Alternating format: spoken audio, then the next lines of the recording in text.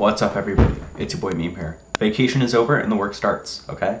For breakfast, we had this just wonderful, wonderful breakfast at this diner in Las Vegas. For lunch, I suppose you could say we had Burger King at the airport. And for dinner, we're not eating anything. You know, it's 11:36 p.m. right now. And there are things vitally wrong in my organization system. Oh God, and I need to update my system. God, I have 134 packages to update on my computer. My phone is out of storage. I have 256 gigabytes of storage on my phone. I've recorded lots of photos and lots of videos of the entire trip, and I'm out of storage. And I was thinking this entire time, oh, well, we have Apple One. We have 2 terabytes of iCloud storage. You know, when I run out of storage, which I knew I would, I could just move the photos and videos from my iPhone to the iCloud. Easy, right? Turns out, no. This is not what Apple wants you to do. They do not want you to do this. Turns out iCloud is not an archival service. It's a syncing service. The only reason iCloud exists is so then the photos on your iPhone can show up on your iPad, right? And on your Mac. I was thinking, oh, well, you know, I could just move my photos and videos from my iPhone to the iCloud. You cannot do that, apparently. That's an impossible thing to do. Sometimes, maybe, if you're lucky, Apple will maybe move some photos to the iCloud without telling you, and then, like, you'll go to the photo and it's, like, low quality, and then it fixes itself, and then it's high quality because it downloads to your phone from the iCloud. But, you know, that's not the point of iCloud.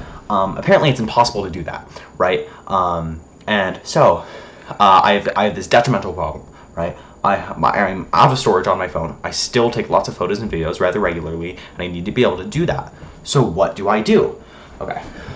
You know, and I ran out of storage as soon as we landed in Las Vegas, in Seattle. You know, I was recording this at the airport. It was like a 20-minute long 4K 60 FPS video I was recording, and you know, it said, "Oh, iPhone out of storage." I was like, "Oh, okay. I'll just move the stuff over now." You know, over data or something. I was at 80% battery. I could do it. And apparently, you just can't do that. So my plan right now is this is where it gets kind of technical. I have this Docker container on my NAS server of something called iCloud PD, and the thing that iCloud PD does is it downloads all of your photos and videos from iCloud to the NAS server whenever you upload them. And it sorts them into year, month, and day folders, and it's very useful, and I do it. So then we have a local backup of all of my iCloud photos, right?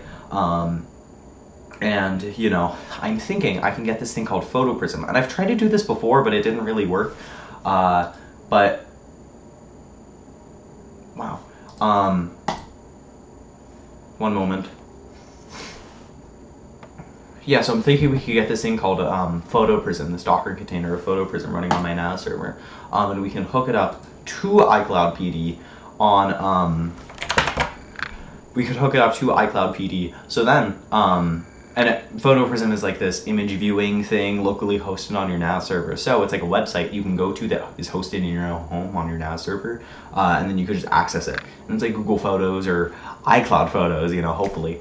So I'm thinking I could hook up the iCloud PD downloaded photos and videos as a library, like a photo library, to Photo Prism. So then I can view my iCloud photos on Photo Prism like they're on iCloud, right? And then, okay, the thing I can do is, once I do that, I can delete the photos and videos off my phone, which will also delete them off iCloud. However, I will have a backup locally just on the NAS server, just their raw files, right? Just there, right? Probably sorted into your month and day.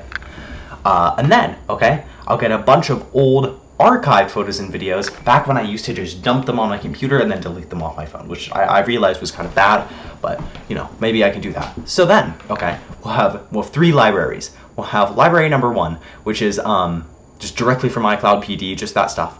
Library number 2, which is the stuff from my phone that I'll delete off my phone and have on the NAS server. And then library number 3, all of like the pre-2019, like very, very old photos and videos. And they'll all be on Photo Prism, locally hosted on my network if I port forward Photo Prism, like the NAS server or something through my router, I could probably access it outside of my home. I could probably hook it up to an app on my phone, and that'll be useful. So, fingers crossed, everything works out. That's the plan right now. But, you know, we'll see how that turns out. We'll see how that works. You know, I'll know. But, you know, ideally, that's how it'll work. Other than that, the Las Vegas trip was very good. I got my Jordan 1 mids. So, you know, that's pretty cool, you could say. The funeral happened on Wednesday, and that was really beautiful. It was a really beautiful service. It was good. You know, we ate In and Out a few times. That was very tasty. We got to see family, friends, and we proceeded to, you know, be at a restaurant for 3 hours and only eat for half an hour of those 3. And, you know, overall, the Las Vegas trip was very, very nice, and it was, you know, relative to maybe other people's week at school, very not stressful and very nice. You know, we swam a lot. You know, for those of you who don't know, I just learned how to swim in August. So, you know, I was able to swim at the hotel for a very long time, and, you know, I burned a lot of calories, and so, you know, I didn't gain too much weight, luckily. And overall, it was just a very, very, very good time. Yeah, you know, there's my suitcase right there. I haven't even unpacked yet because it's so late, and I want to upload this video before the day passes. But yeah, Las Vegas was very, very fun. And I appreciated it with friends and with family, you know. And hopefully, I'll be able to figure out this storage issue, because, you know, I have to be able to have photos and videos on my phone. So we'll see what happens. Yeah. All right. See you, dude.